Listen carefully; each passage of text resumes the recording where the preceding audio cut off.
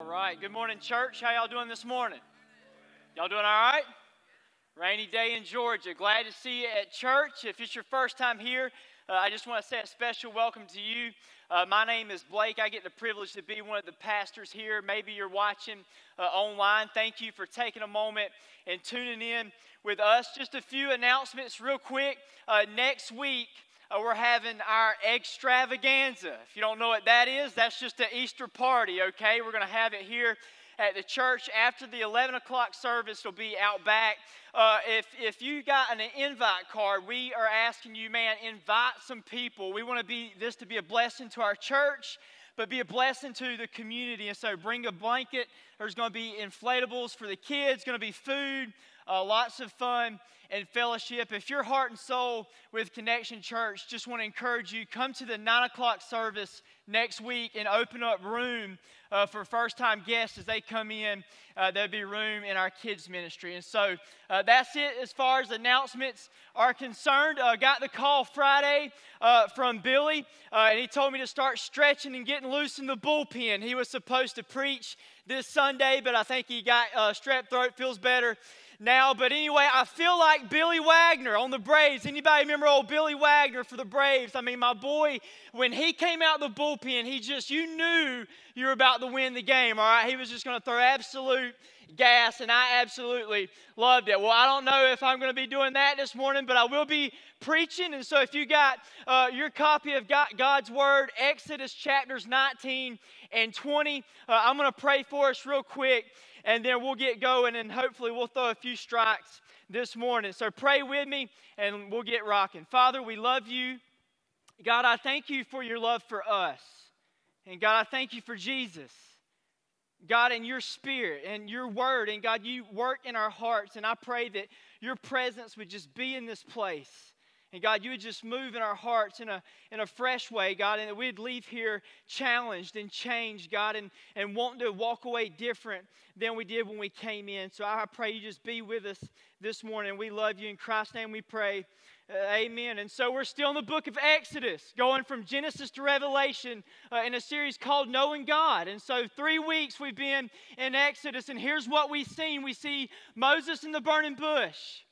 And what we learned is God uses ordinary people to do extraordinary things, and that He wants to use your life and our life. He doesn't need you to be awesome. He just wants you to be available, to put your yes on the table and say, God, use me. And last week we talked about the deliverance of the Lord, and God split a sea, and He made a way, and He delivered His people. And we talked about how forgetful of a people we are.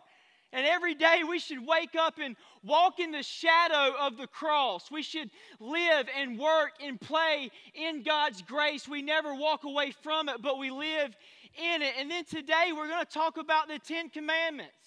And what we see in chapters 19 and 20 is God reveals His law to Moses and the Israelites. And here's what I love about our God. He doesn't just leave us hanging. Like He doesn't split a sea and bring them to the other side and say, good luck, right? But instead, He guides them, and He's with them, and He still loves them. Even in their forgetfulness, He draws us out. He calls us out to draw us in. He's got a purpose for your life. We're just getting started. When you get saved, that's not the end. God wants to use you. And here's what we're going to see when we talk about the law. It reveals 3 things to us. It reveals the heart of God. So here's our outline, the heart of God. It reveals the way of life, how we enjoy God the most, and how life was intended to be lived. And then 3, the need of Christ. When you talk about the law, it actually shows us we need Jesus. And so that's our outline, and so let's work through it together. The first, I want to talk about the heart of God. Listen to what God's heart is for His people right before He gives the law. Exodus 19, verses 1 through 6. On the first day of the 3rd month, after the Israelites left Egypt, on that very day they came to the desert of Sinai. And after they set out from Rephidim, is that how you say that word? No way. And you don't know how to say it either, okay? They entered the desert of Sinai, and Israel camped there in the desert in front of the mountain. And Moses went up to God. And the Lord called to him from the mountain and said, "This is what you're to say to the descendants of Jacob, and what you are to tell the people." Here's what I want you to tell the people. "You yourselves have seen what I did to Egypt. I carried you on eagle's wings. I brought you to myself. Now, if you obey me fully and keep my covenant," on the count of three, say covenant. 1, 2, 3. "Then out of all nations you will be my treasured possession." You hear how he's talking about his people? "Although the whole earth is mine, I own it all, but you will be for me a kingdom of priests and a holy nation. These are the words you are to speak to the Israelites." God's heart is to have a group of people that represent him on earth. We're to be a people for God. This is called image bearers. That when people look at your life, you bear God's image. You make gospel decisions with your life, and your life looks different in the world that you live in. We're image bearers of God, to be a people for God's glory, to be witnesses, to witness God's glory in the world, where we live, where you work, where you play, that we would be a people hungry about God's glory, to reveal his glory to the world. I want you to write this down. The Old Testament Israelites is the New Testament church. You remember, what Egypt was for them is what sin is for us. And you remember the God of Israel, that's our God. And I want you to remember, when we think about the Israelites, that's a picture of the New Testament church. Listen to Peter, 1 Peter 2, 9 through 10 on the screen. "But you are a chosen people, a royal priesthood, a holy nation, God's special possession, that you may declare the praises of him who called you out of darkness into the wonderful light. Once you were not a people, but now you're the people of God. Once you had not received mercy, but now you have received mercy." That passage sounds a lot like what Moses said, what we just read in Exodus. And this passage gives us our identity of God's people. I want you to see these three things. One is, A, we're a covenant people. We're his people. We're the people of God. We're people chosen by God. God has showed us and really given us his love, his power, and his presence. Think about the love that you inherited from God. He just lavished it on you. You didn't earn it. He just gave it to you. Me and Easton, we were at the house the other day, and we was in the living room. And I said, "Hey, buddy, come sit in Daddy's lap." And he climbs up in my lap, and I said, "Hey, what did Jesus do for you?" He said, "He died on a cross." I said, "Well, when did he die for you?" He said, "A long time ago." I said, "Was it when you was a good boy or a bad boy?" He said, "When I was a bad boy." I said, "Did he die for Daddy when he was a good daddy or a bad daddy?" He said, "When you was a bad daddy." What does that say about God's love for you? You don't deserve it. You didn't earn it, but he lavished it on us. Listen to what Peter says. Once you had not received mercy, now you have. Peter says, once you were in darkness, but now you're in the light. Moses says, once you were enslaved to Egypt, now you've been set free by God himself to worship him. 1 John 3:1, "See what great love the Father has lavished, to bestow, to throw on us, that we should be called the children of God." We're his chosen people. Think about God's presence with us. God longs to be with his people. This is the story of the Bible. This is the story of you and me as Christians, that God is in me. God is with me. God goes before me. God is behind me. If God is for me, who could be against me? Do you live everyday life as if God was with you? His presence is in you.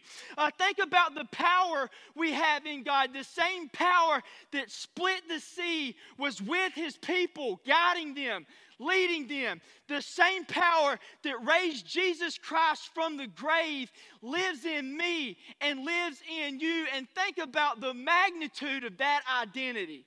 That's who you are. God's presence in you.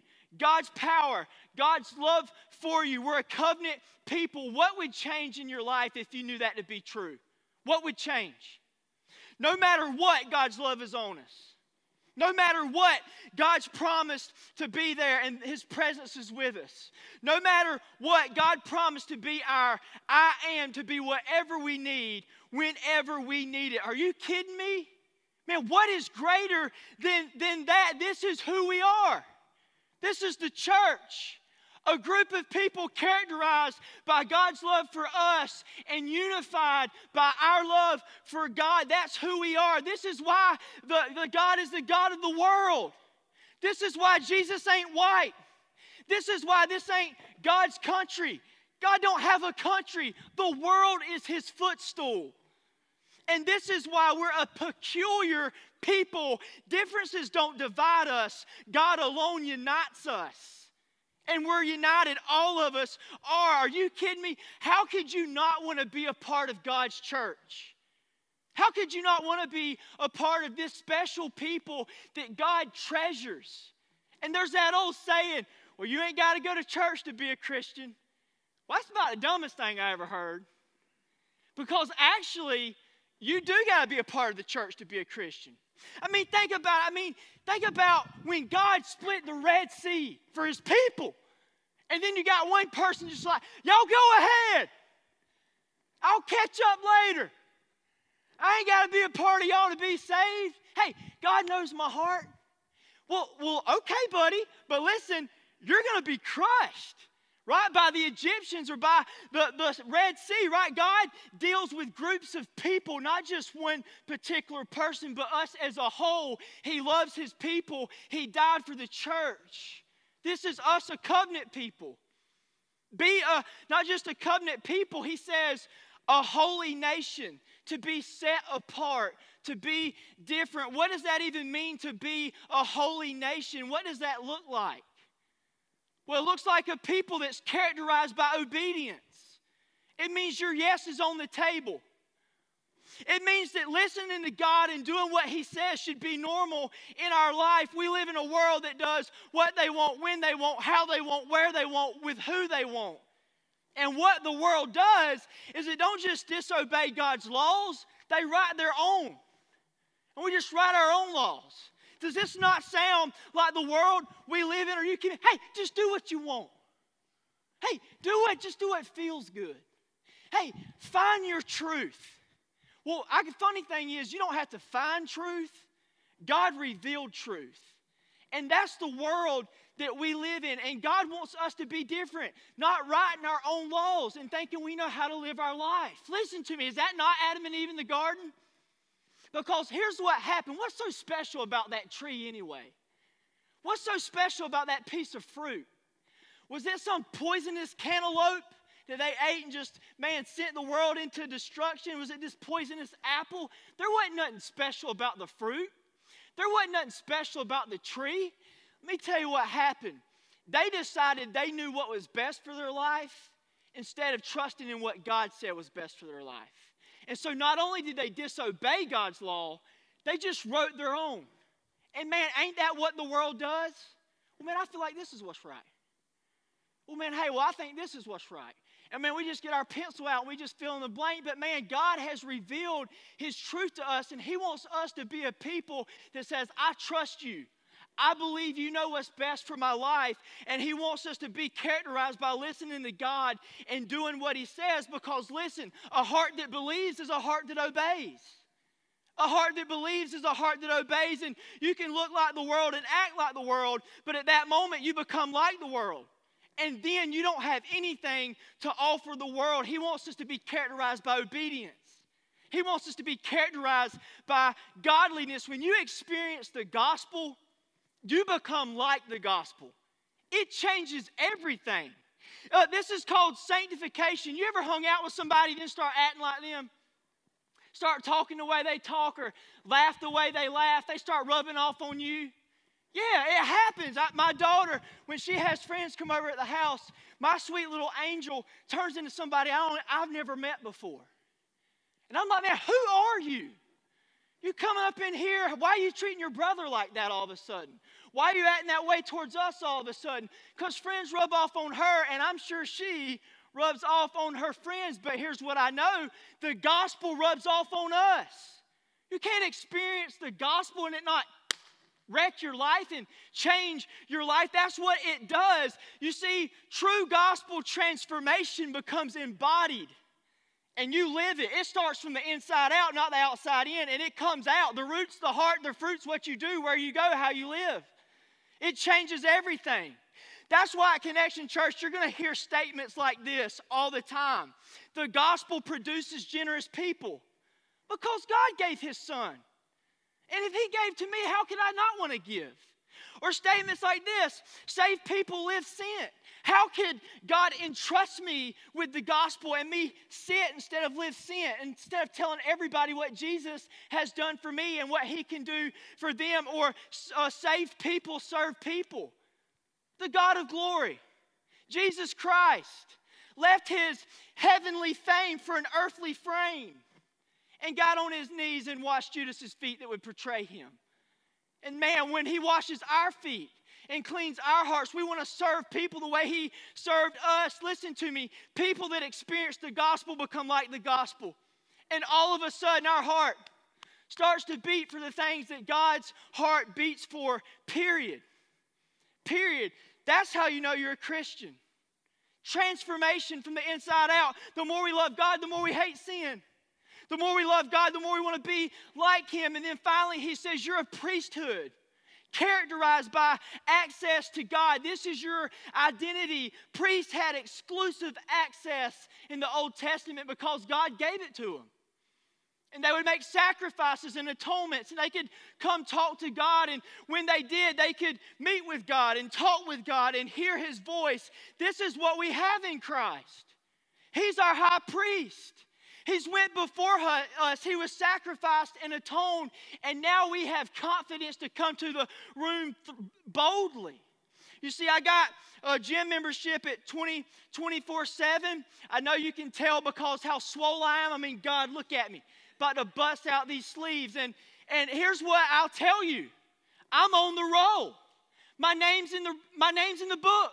I'm on the roll. I got the access. I'm part of the gym family.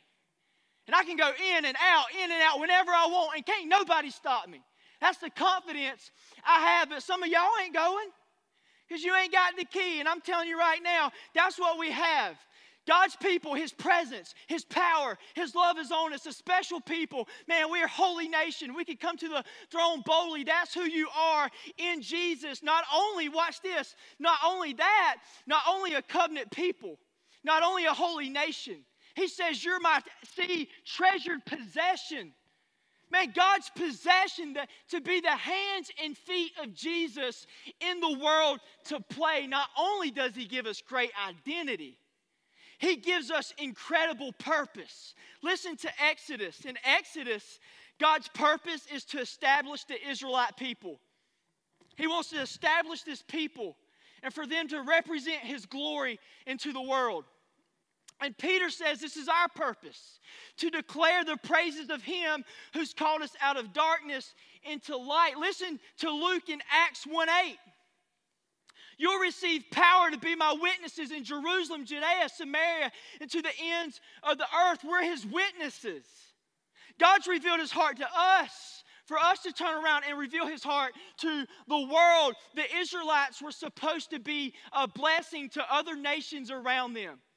And when God pulled them out of slavery, they were to be a blessing to the nations around them. That when people look at the Israelites, they say, them people ain't perfect. Them people might look crazy. But how they live their life, that's how life's supposed to be lived. By how they love God and by how they love one another. That's the church we're trying to be. Why do you think we call it the 1-8 Project? Man, we don't care so much about a building. Man, this is the church here. We're doing fine here. This is God's place here. God doesn't live in a building built by human hands. But we want to be witnesses to our city, to our communities, to our state, to our nation, to the world. We want to be witnesses for Jesus. This is who we're called to be, Connection Church. When people look at your life, they say, I don't know what it is about them, but they're a different person. There are different people, and they might not be perfect, but the way they live their life's attractive, and that's how life is supposed to be lived. Jesus says in Matthew 28, his last words were, "Go, make disciples of all nations." That's your purpose. And as a body of Christ, the church is his plan A to accomplish that purpose on the earth. Are you kidding me? That God would use me. Who am I but a man? That God has a purpose for my life greater than any purpose that I could ever have on my own. Man, what a privilege. And some of you need to hear this morning. God wants to use you. God's plan he has for you is better than the plan you got for yourself, I promise you. And what a privilege. God of glory, use me. Really? Well, what if the President of the United States called? And you may hate him or you may love him. And he may be a Democrat or he may be a Republican. It doesn't matter. But what if they called you and say, "Hey, I want you. I want you to join my team. And we're going to change the world. And by the way, you don't got to know what you're doing. I'm going to go with you everywhere you go, and I'm going to tell you exactly what to do." You would be honored. The president of Google calls, the president of Apple. "Oh my God, Brandy, he want me on their team. That's crazy." Well, I can't say that, and neither can you, but here's what I can say.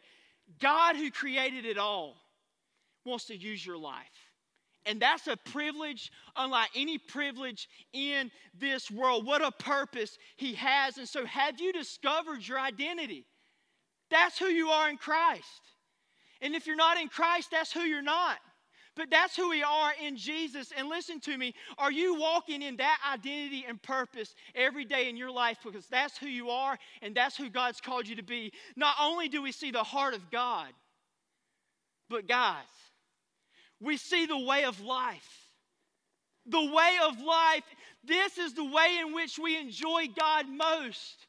And the way that life works best. Psalm 16:11 says, "You make known to me the path to life." This is life. This is how it was intended to be lived. And as a church and Christians, when we strive for this, life is better for you. Listen to Exodus 21-21. "And God spoke all these words. I'm the Lord your God, who brought you out of Egypt, out of the land of slavery. You shall have no other gods before me. You shall not make for yourself an image in the form of anything in heaven above or on earth beneath or in waters below. You shall not bow down to them or worship them, for I, the Lord your God, am a jealous God, punishing the children for the sin of the parents." Woo, listen to that, parents. "To the third and to the fourth generation of those who hate me, but showing love to 1,000 generations of those who love me and keep my commandments. You shall not misuse the name of the Lord your God. For the Lord will not hold anyone guiltless who misuses his name. Remember the Sabbath day. Keep it holy. 6 days you shall labor and do all your work, but on the seventh day is a Sabbath to the Lord your God. Only at all shall not do any work, neither you nor your son or daughter, nor your male or female servant, nor your animals." My dog don't really work, but I guess they had animals that did. "Nor any foreigner residing in your towns. For in 6 days the Lord made the heavens and the earth and the sea and all that is in them, but he rested on the seventh day. It is good for you. Therefore the Lord blessed the Sabbath day and made it holy. Honor your father and your mother, so that you may live long in the land and the Lord your God is giving you. You shall not murder. You shall not commit adultery. You shall not steal. You shall not give false testimony against your neighbor. You shall not covet your neighbor's house." Any of y'all saw someone else's house that you was like, "I wish that was my house"? "You shall not covet your neighbor's wife." We ain't even going to talk about that. "Or his male or female servant, or his ox or donkey." Anybody got any donkeys? He might as well said Tahoes and cars, the trucks they drive, or anything that belongs to your neighbor. "When the people saw the thunder and lightning and heard the trumpet and saw the mountain in smoke, they trembled with fear. They stared at a distance, they stayed, and said to Moses, 'Speak to us yourself and we will listen. Do not have God speak to us or we will die.' Moses said to the people, 'Do not be afraid. God has come to test you, so that the fear of God will be with you and keep you from sinning. And the people remained at a distance while Moses approached the darkness where God was. The centerpiece of God's covenant is the Ten Commandments. And the Ten Commandments reveal and reflect God's righteousness. In other words, this is the standard. This is the bullseye. This is God's righteousness. He's a holy God. This is His standard for His people. And many times the Ten Commandments get a bad rap because you look at that and say, I'm screwed. I can't do that. If that's what it takes to be saved, I can't do it. If that's what it takes to have a relationship with God, I can't do it. And you say, man, I'm in bad shape. Yes, you are. But however, that is not what God intended to save you. That's called justification.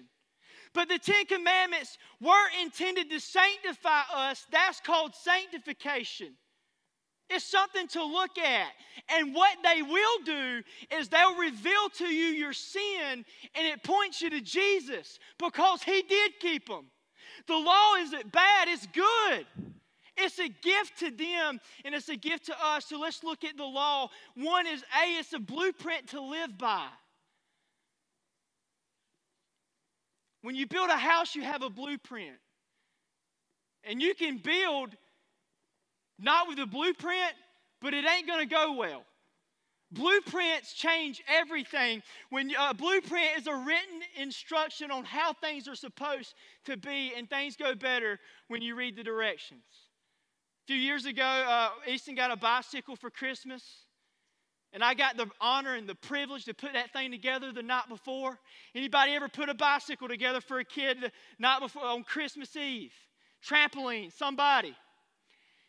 And my wife asked me, do you want to look at the blueprints? Do you want to read the directions? And I did what every other man in this world did. I don't want to look at the directions. I've been riding bikes for years. I know how to put this thing together. About 3 hours later, handlebars are on backwards, the seat's on backwards. I wish I would have read the blueprints. These are God's blueprints. And for the saved person, they provide us a new way of life. Think about the Israelites. 400 years in slavery. You kidding me? And then God brings them out. They didn't have a clue how to live. They didn't have a clue what was right and wrong, what to do, where to go. No clue. Can you think about the time when God saved you? Did you know how to live the Christian life? Heck no. When you got saved, you didn't have a clue. I didn't know what to do. I didn't know how to live. I wanted to get a sleeping bag and just sleep on the altar at church and just stay there. I was scared to death to go out into the world. I didn't know how to live. But God reveals it to us. And that's what He does with His laws. He reveals to us how we should live, what we should do as His people. Think about the Ten Commandments. He gives us a blueprint. Let's look at them together. The first four give us a blueprint on how to love God. You want to love God? Here's how you love God. 1, you shall have no other gods before me. God is one. But the question is He one in our life? Because God wants first place, not second best. How do we love God? 2, you shall have no carved images of me. And God says, listen, I want you to love me for who I am, not for who you think I should be, and not for who you want me to be, but love me for who I am. Number 3, you shall not take my name in vain. Don't use God's name for selfish gain. In the name of Jesus, in the name of God. Don't use His name for selfish gain. And don't use His name contrary to His nature and who He is. Remember the Sabbath. Your rest, your identity, your value comes in not what you do and where you work. It comes in who God is and finding your value, identity, and work and rest in Him. The last 6 give us a blueprint on how to love others. 5 says, honor your parents. Your parents are the closest neighbors you have most of your life. And you may not agree with them, and you may not like them at times, but you should at very best honor the people that's taking care of you and the people that God's put as authority in your life. He says, you shall not kill. We should value all of human life. All of it, born and unborn. All nations, all people, because we're made in the image of God. You hear me? My dog ain't made in the image of God. Now, I love him, but he ain't made in the image of God. He don't have to worry about having a relationship with God. He don't have to worry about how to pray. My dog don't have to worry about fasting unless we forget to feed him. He doesn't have to worry about that. But you're made in God's image. All people are in God's image. He says, you shall not kill. He says, you shall not commit adultery. Be faithful. You shall not steal. Be honest. You shall not lie. Be trustworthy. You shall not covet. Be content with what God's given you. And when you operate in these things, it results in joy in your life because your identity and focus and rest isn't in the world, but it's in God Himself. And it brings joy into your life. Not only a blueprint to live by, but guardrails to stand on. The purpose of guardrails is protection. It's the tracks for a train. It's the rails on the side of a bridge. And they protect you and others. Now watch this. As long as you keep it between the rails, as long as you keep it between the lines, you're in good territory. But as soon as you cross over the line, as soon as you get out of bounds, as soon as you go over the rails, you're in trouble, and so is everybody else around you. When you walk outside the Ten Commandments, disaster happens. Listen to this quote by Tony Evans. Since people have the propensity to just do whatever suits them in the moment, God's commandments establish boundaries to restrain evil. And following the commandments give people protection from themselves, praise God, and from one another. Laws promote order in society and prevent chaos. The law ain't bad, you're bad. You're speeding, not the law.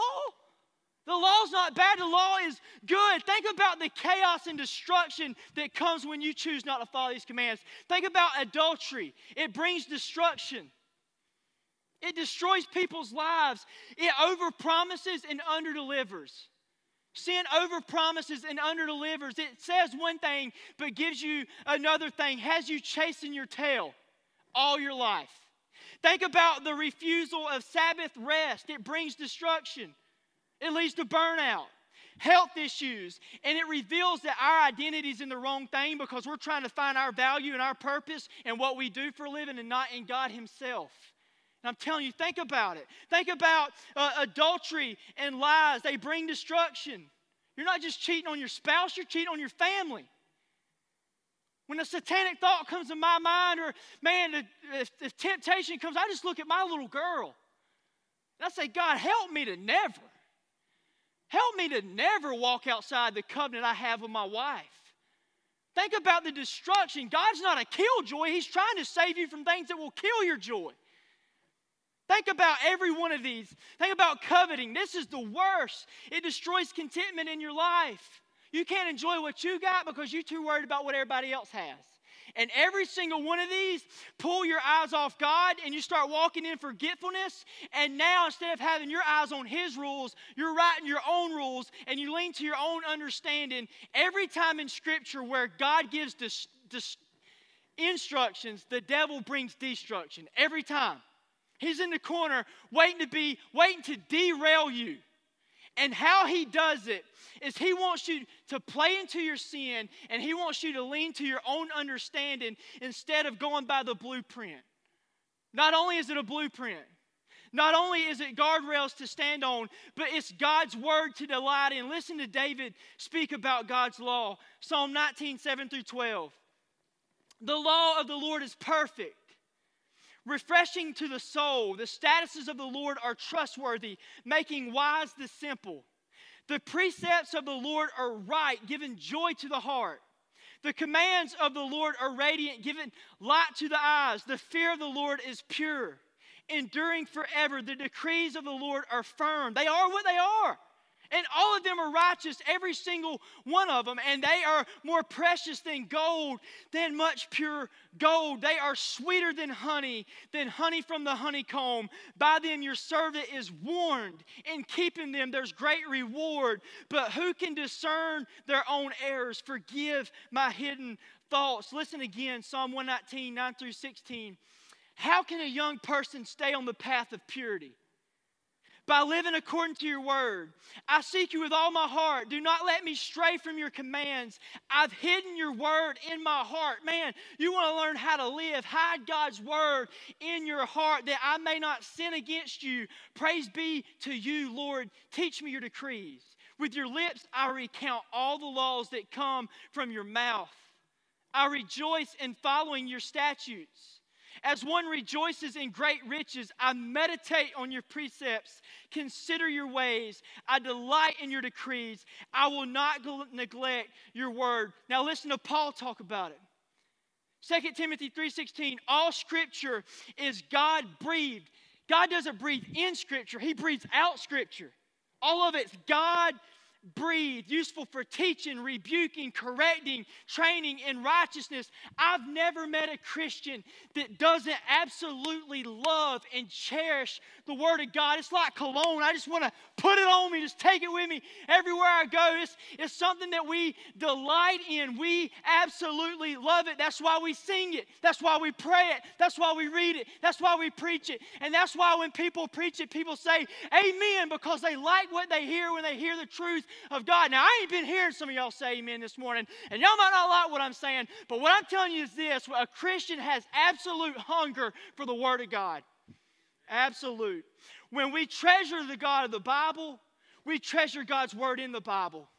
And this to a Christian is not a job, but my God, it is a joy. It is such a joy. We see the heart of God. We see the way of life. And third, we see the need of Christ. Nothing reveals our need for Jesus more than the law. It's a great revealer in our life. And reading the law can make you feel like a terrible person. Ding, ding, ding, ding. That's this intention. Because sin is in our life. Anytime you read the Bible, period, you can walk away feeling down sometimes. Because it's a scalpel God uses to get in there and cut and take things out that shouldn't be there and put stuff in there that should. There's a guy that used to come to our church. He loves our church. He said, man, I love y'all's preaching. I love the worship team. I love the people. They're one of the nicest people. Y'all have great, hospitable people there. He said, but every time I leave, I feel like trash. I was like, bro, that's awesome.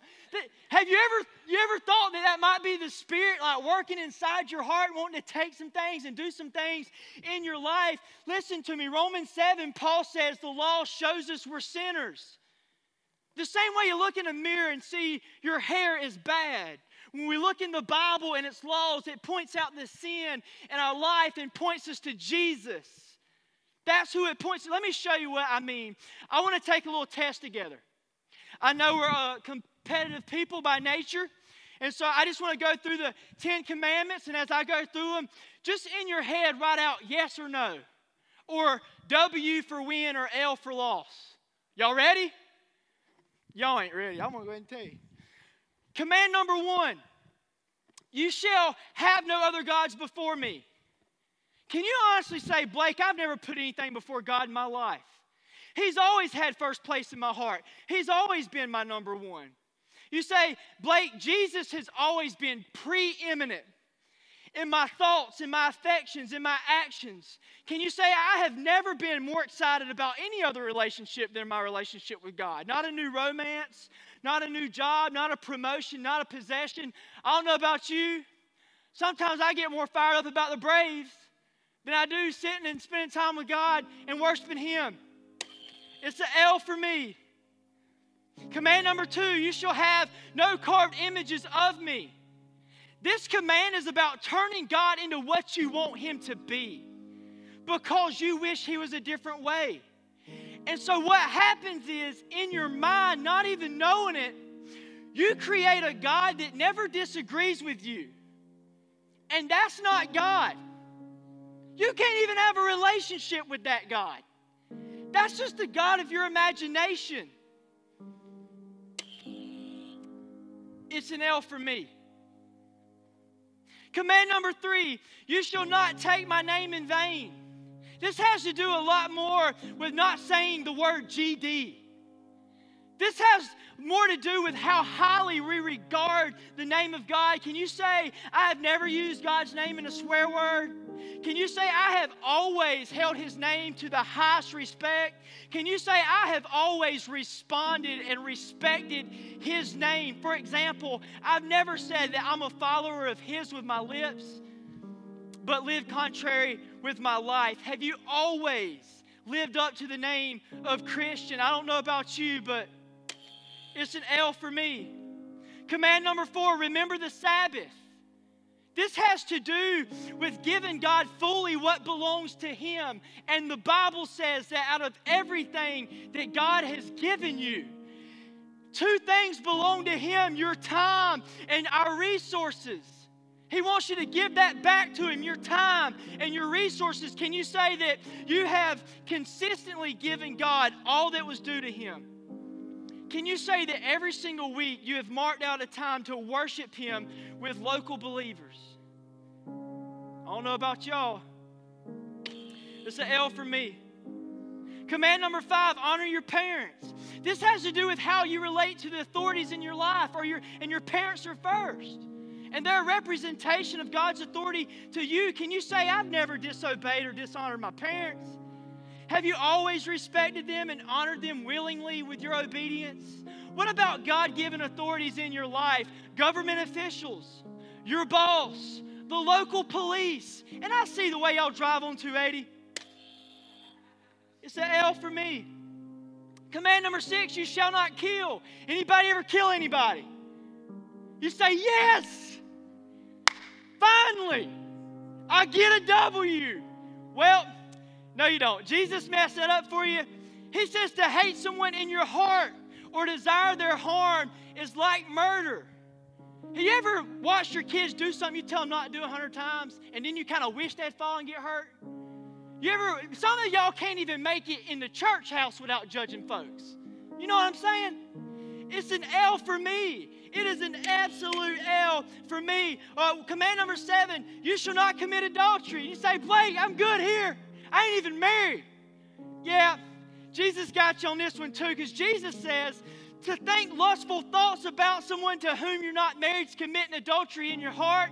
And that's what He sees as your heart. And I know some of you women in here, you're like, man, that's more of a man thing. I don't struggle with that. But I know you watch Grey's Anatomy, and I know how you looked at Mr. McDreamy. And I know some of you read the book 50 Shades of Grey or 50 Shades of Gross or 50 Shades of Gonorrhea, whatever you want to call it. It's an L for you. Command number 8, you shall not steal. Can you say, I've never taken anything that wasn't mine? I've never used the company time to check Facebook or watch YouTube. Have you ever robbed God by not giving Him your 10%? It's an L for me. Command number 9, you shall not lie. Any liars in the house? Some of you lie and don't even know you lying. That's how good you lie. You just lie. Some of you lie by just not telling the truth. You lie in your silentness. And some of you lie because you just exaggerate. You exaggerate the good things in your life and you downplay the bad things in your life. You're just not telling the whole truth. It's an L for me. Command number 10, you shall not covet. This is the worst one. Can you say, I have never been greedy for something that wasn't mine? Can you say, I've never been jealous of someone else's abilities or their looks or their position or possessions that they have I wish I had? Thanks a lot, Chip and Joanna Gaines. You ruined it for everybody. I remember when I worked at Orkin, I would walk into homes, some nice homes, and I'd walk into their master bathroom and bedroom. I didn't even want to go home and sleep in my bed. It's like, man, this is nice. It's an L for me. If we're honest, we're 0 for 10. We're all in the L category when it comes to salvation. The whole entire room's been leveled. This is the bad news. When you go to a jewelry store, what they'll do, watch them, they'll take the black velvet backdrop and they'll lay it on the counter. That's the black velvet backdrop.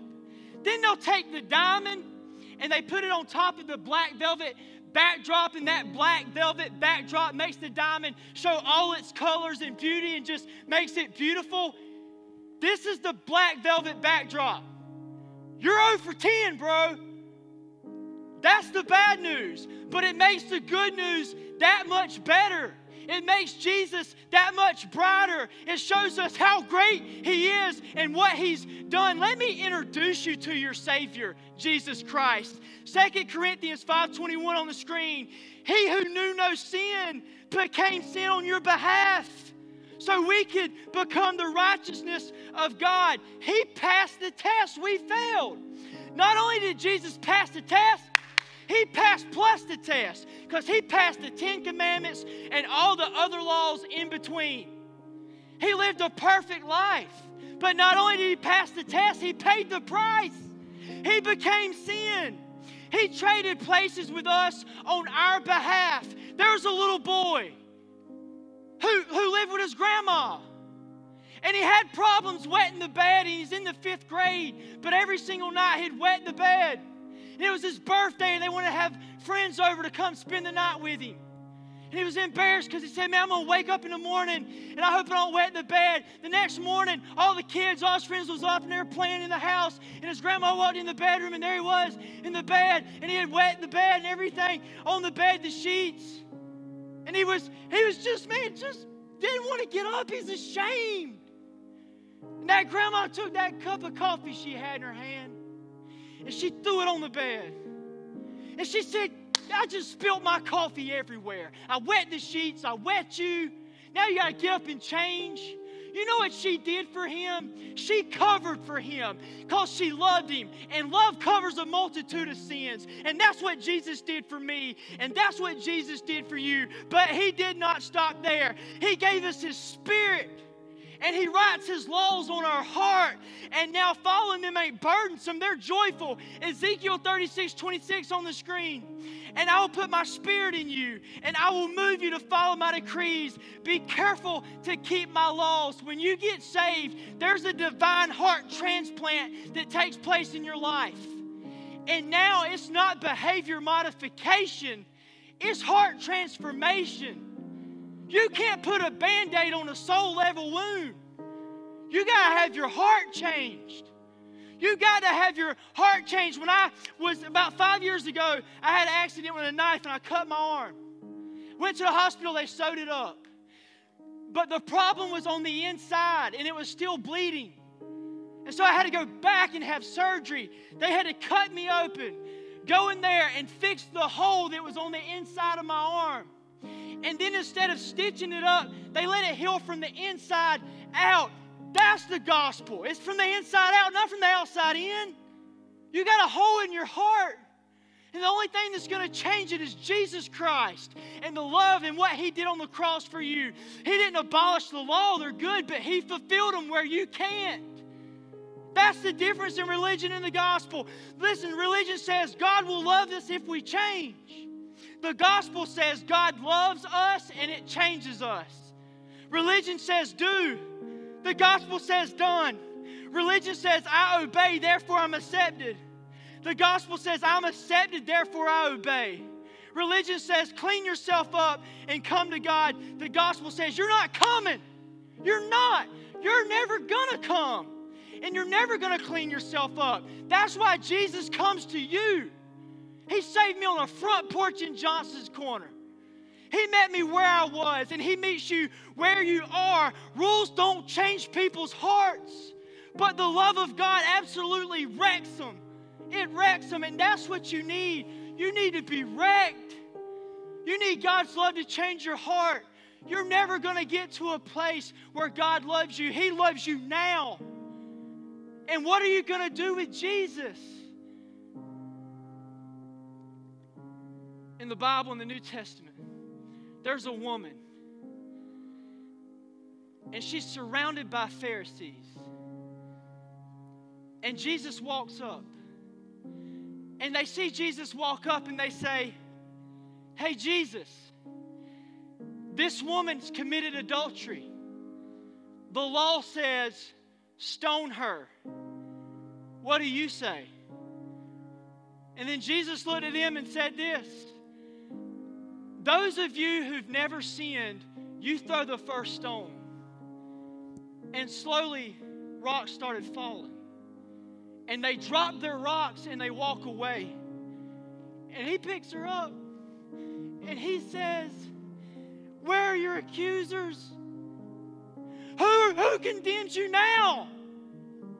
She was condemned until Jesus showed up. And she looks around. She says, I have none. They're all gone. And Jesus looks at her and says, I don't condemn you either. That's us.